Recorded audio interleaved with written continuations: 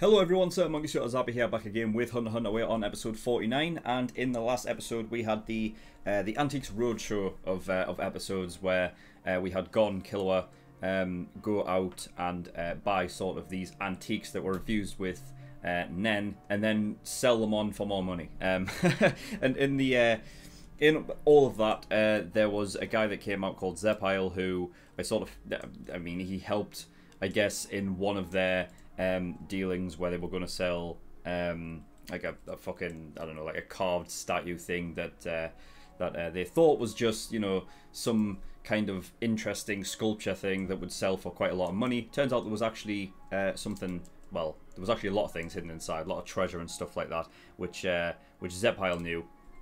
And he came in and helped them out, and because of that, he is now going to be their official appraiser, which I guess is going to help them get the money that they can, so that they can afford the Greed Island game. So yeah, that's going to happen. It was a very connective episode, considering what happened in the episode before with Kurapika and Uvo and that fight. You know, they had to slow it down a bit, get the calm back, so we can ramp it up again. So yeah, it's going to be interesting to see what happens in these next couple episodes. I imagine we're going to I can probably see us going, like, continuing on with Gon and Killua and leaving Kurapika for a bit, because Kurapika's had this like run of episodes where we've stuck with him throughout this this whole ordeal with the auction and stuff. You know, so I think we're probably going to be sticking with Gon, Killua, and the Oreo while they chase down one of the Phantom Troop members themselves, so they can get some reward money. And then that'll help obviously towards their buying of Greed Island. They've already found Machi and Nobunaga, or like they know where they're going. They're kind of undercover right now, heading through the city. So yeah, it's going to be interesting. They could have got some reward money if they met up with Kurapika and found out where Uvo's body's laying, but for some reason I just don't think that's going to happen, so oh well. Yeah, I don't think there's anything else to really talk about, so we're just going to get in episode 49 and see what we get. So without further ado, let's go.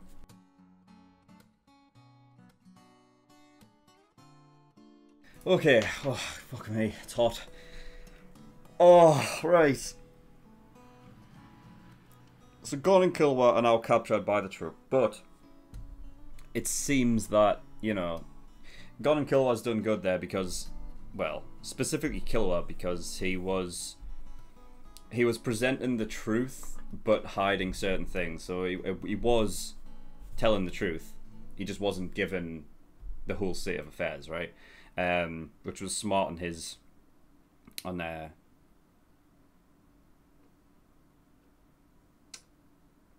But, you know, Gon, I mean, he only had, like, he was only given one question, really. And does he know the chain user? He doesn't, because, obviously, he doesn't know, he hasn't heard from Kurapika. Well, no, he didn't. He hasn't even talked to him yet. Because he tried ringing him and he didn't answer, right?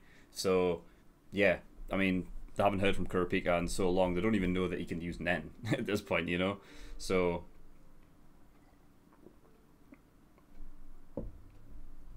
I was about to wonder if it was, what was her name? What is her name? The one that looks like Annie from Attack on Titan. I did write it down somewhere. Oh, wait a minute. Is that it? Is it Pakanoda? Is that her? I think it is, right? I was wondering if she had, like, some kind of ability to know when someone's lying and telling the truth. But then it feels, like, obviously with Killua not having her there, I don't know. I guess they could be a bit more, like, you know, just going off instinct, like, are you lying or not kind of thing, whereas Pakanoda might be a bit more, you know, but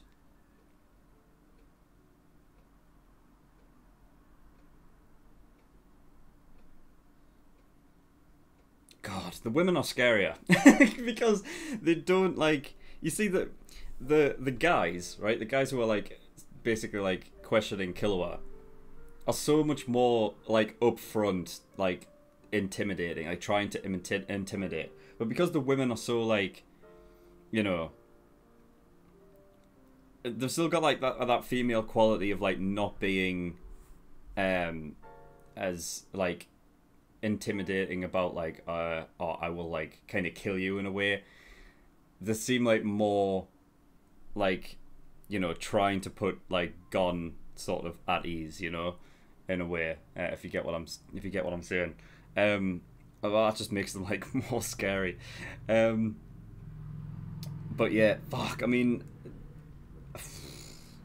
Hisoka. I think Hisoka's gonna get them to escape. Like he's gonna make way for them to escape. But I don't think it will be as obvious. I think there has to be something that will end up happening. I think because, well, first of all, the mafia has recruited the Zoldyck family to take down the troop. Fuck. Whoa. I did not see that coming, and I'm fucking excited for it. So I think that's what could possibly happen. There could be an attack on the Phantom Troop hideout by the Zoldyck family. So you have that connection with freeing Killua that way, but also in the chaos that might occur because of that, Hisoka allows like, I guess, safe passage out for Gon and Killua. Because the thing is with Hisoka, yeah, he doesn't want to he doesn't want to create any reason as to why he may be a traitor, right? Because he wants to be obviously as close to Crollo as he can be, so that he can eventually fight him. But he also is like, like Gon and Killua and that are like subjects to him, that like, experiments that he's like waiting for to like mature. You know what I mean? It's like he's planted the seed, he's just waiting for it to grow. With them two, specifically Gon. So he's not gonna, unless he thinks that they're safe there, and he might be fine with them being there. But yeah, but it's also another thing that could possibly happen is obviously Hisoka being in contact with Kurapika can let Kurapika know, because obviously he knows that Kurapika are with, friends with Gon and Killua, that this is what is happening. So you also can have like. You can have a number of things go down in a whole lot of different ways. Like Kurapika could, I mean, I don't know if Kurapika would he? Maybe if he let like his Scarlet Eyes get the better of him, like I could see him just you know what I mean? Maybe just going out of his way to fucking attack the hideout directly. But he would have to find out where it was first and all of that.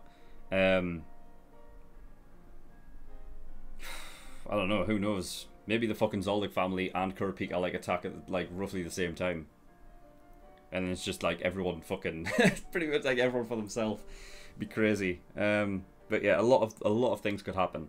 So from the beginning of the episode, it's interesting. Leo had randomers involved. Like he had random people who he was calling, and it was I don't know that those must have been the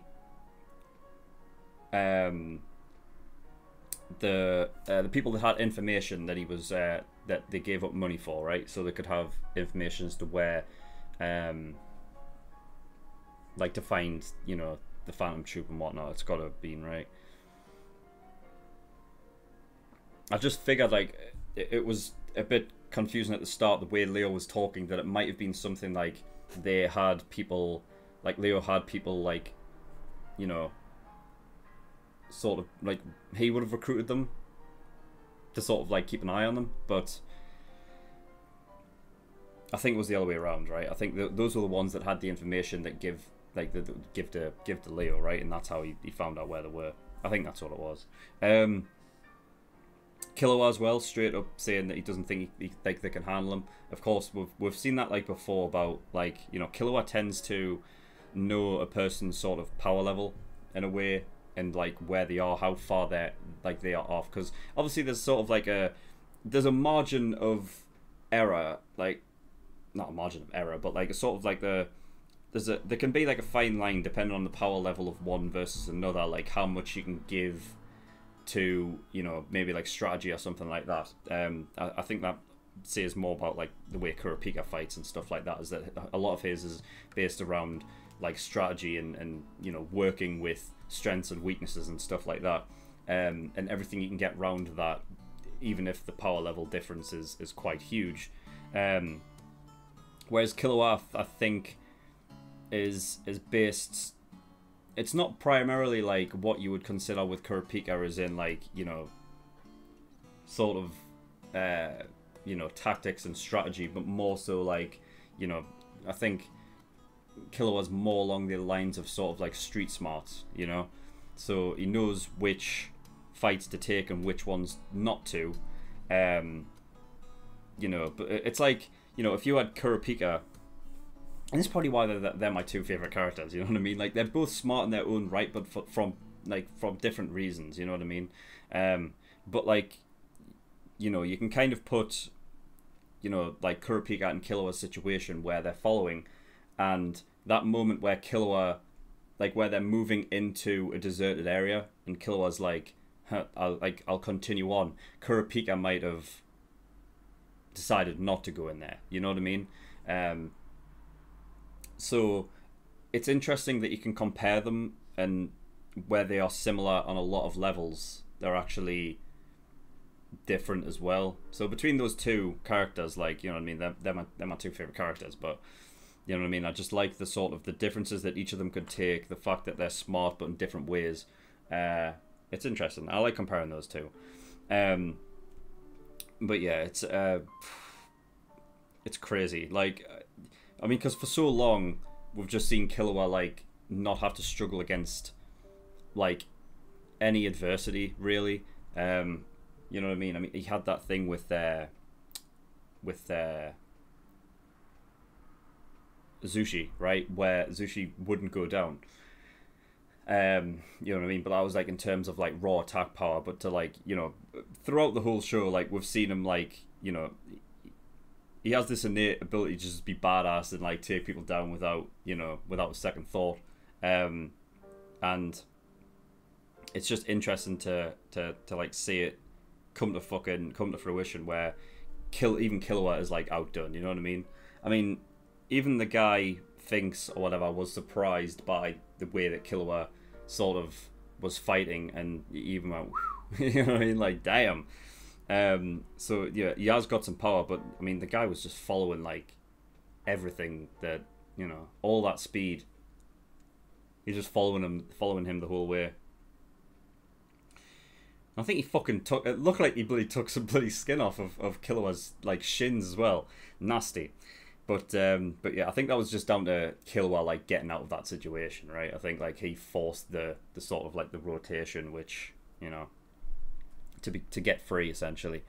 So yeah, he also mentioned Killua had also mentioned that Killua's father had trouble with a troop member before. Now I think I wouldn't be surprised if that was to do with the other member, right? Because I don't know if I wrote it down, but I seem to recall there was somebody who was talking about, was it Hisoka that was talking about, yeah, because it was when he was talking with Kurapika, right? And he was talking about, in order to get into the Phantom Troop, you either have to kill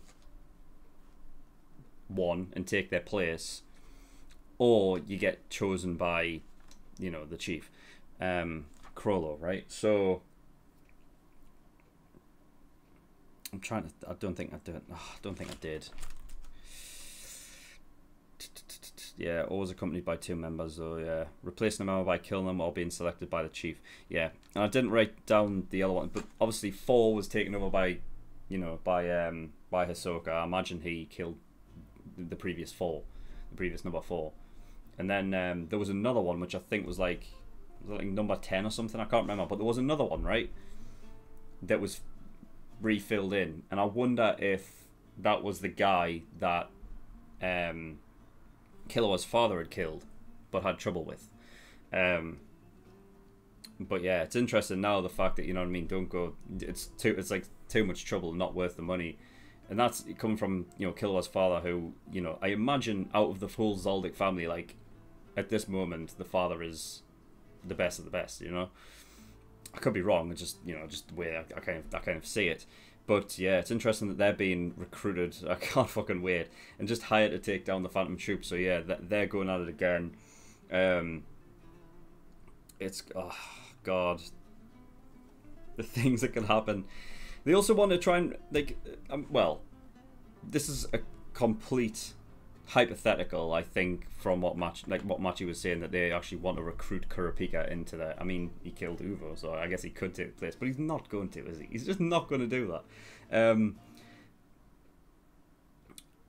But I don't know. Maybe Chrollo's got away with words. You know what I mean? We haven't seen him like use anything, like, you know, use any power yet. But I don't know. Maybe he's got some. Maybe he's just good with words. You know. So he's maybe hoping that he can like turn Kurapika and like these are all the benefits. You know what I mean? But it's just not going to happen. Kurapika's not going to join. Be interesting though. So yeah, the auction will continue, even though the father, Neon's father, told her that the auction's off, obviously just to try and get her out. Because if she knew that the auction was going to continue, she would just want to stay. I mean, just that way inclined, so very spoiled.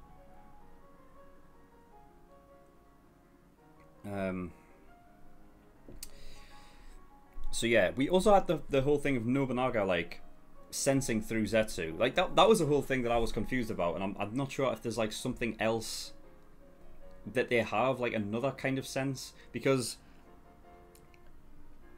like for the longest time when Machi and Nobunaga are just sitting there and they're like, you know what I mean, we're being watched, I just don't know from where. And then when Killua and Gon decide to actually use Zetsu so that their presence can't be sensed, they're asking like, are we actually being followed? Maybe, probably, you know what I mean? So I thought that was all based upon like, let's just act like we're being followed, you know what I mean? Like, let's just say that we're being followed. Even if we're not, then, oh well, whatever, we've lost nothing. I think that was the whole, like, you know, but then when they eventually got into like that deserted sort of like town center place, Nobunaga, like, he says he can sense them through Zetsu, even though, you know, they were saying like, wow, that's really good, like I can't sense anything, but then they can sense them, but they've still got Zetsu up. I don't know. I just, you know. And then, you know, Machi, I mean, well, first of all, they figured out the whole thing of like, Nobunaga was like, you know, he was saying all of these probablys and stuff, but he had narrowed down the reason as to why Kurapika has done what he, you know, the reason why he's gone out and killed Uvo on his own, personal grudge, stuff like that. He managed to, you know, but, you know, I don't think it's too far-fetched that someone would be able to get that, but I have no idea how Machi managed to figure out that there is some link between, I don't know, I guess on some level that might not be too far-fetched either, because I guess if he's, you know, because Kurapika is on some personal grudge, that it would immediately go from Uvo to, you know. But the thing is that they don't have any sort of, because it's not like the Phantom Troop thing is like all like brushed under the carpet and like only a few people know about it. I mean, they're all wanted. You know what I mean? So I don't think it's too far-fetched for it to not be connected. Like, not everything's going to be connected to Kurapika, you know? I don't know, I just find it interesting. Like, I guess on my level, I was thinking like, how the fuck has she sensed a connection between Kurapika and Gon and Killua? And I was thinking about it like on like friendship level, like how the fuck does she know that they're connected in that way? But then maybe on her level, she's just thinking, oh, it's connected because Kurapika has probably killed Uvo, and now he's after us. So maybe it is on that level. I don't know, but yeah, it's crazy. I mean, when I was watching it, it felt like really like out of left field. Like, how the fuck does she know that? But I don't know. I guess the more I talk about it, I guess it could be just. It's all just hypotheticals, really. I felt like that was that whole thing. That was everything that Machi and Nobunaga were doing this whole episode, was just completely hypotheticals. Like, maybe it is, maybe it isn't. Probably not. You know? Like, there was nothing that was concrete. It was only, like... I mean, they had other people, like... This is stuff that has happened before. Like, in other... You know, you see this all the time in other shows, where you have the person who, you know, is being watched and being followed. So in that regard, it's Machi and Nobunaga, right?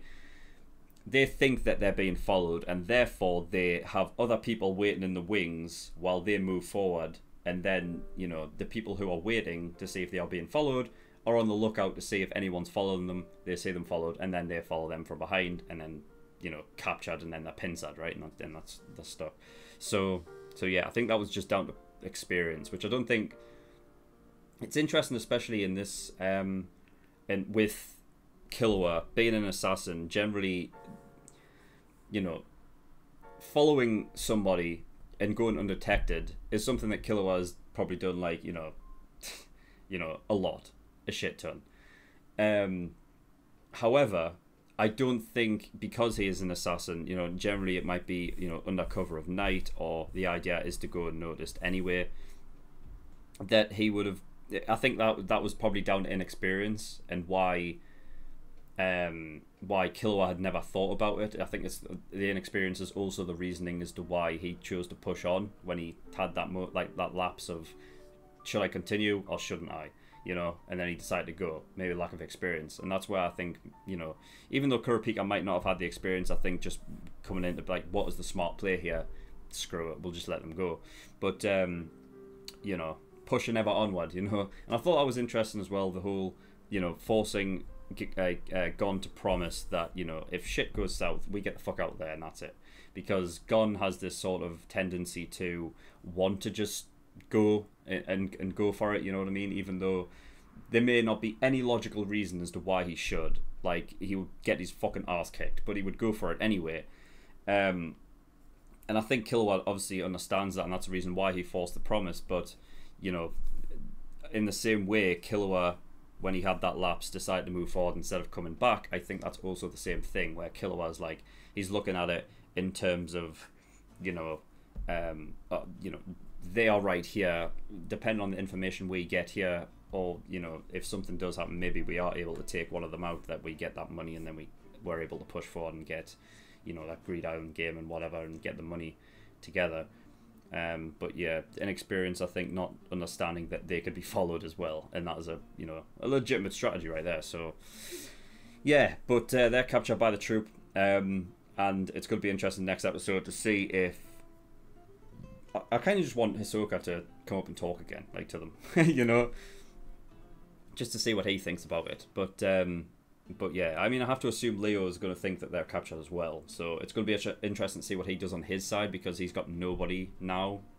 I think the only thing is with Zepile, right? I think, you know, I don't know. But yeah, I think that's all I've got. So yeah, very good episode, very interesting. And I can't wait to see what happens next. So that's all I've got, so thank you for watching. In the description below, I think certain things. Discord, get yourself over there if you want any information on my content. And I also have a Patreon as well, where there's early access there, where you get 4 episodes of Hunter x Hunter every week. That's 2 on Monday and 2 on Friday, as opposed to the usual 2 episodes that the general public get. There's also full length there, which will come back in a bit. But obviously, all of these have been full length. But when I get more time, that'll be going back there. And there's also other tiers there as well, where you can obviously pay for shows to be watching, things like that. But, you know, go have a look at those, see if they interest you. If not, don't worry about it. But that is all I got, so thank you for watching. I'll see you all next time. Bye bye.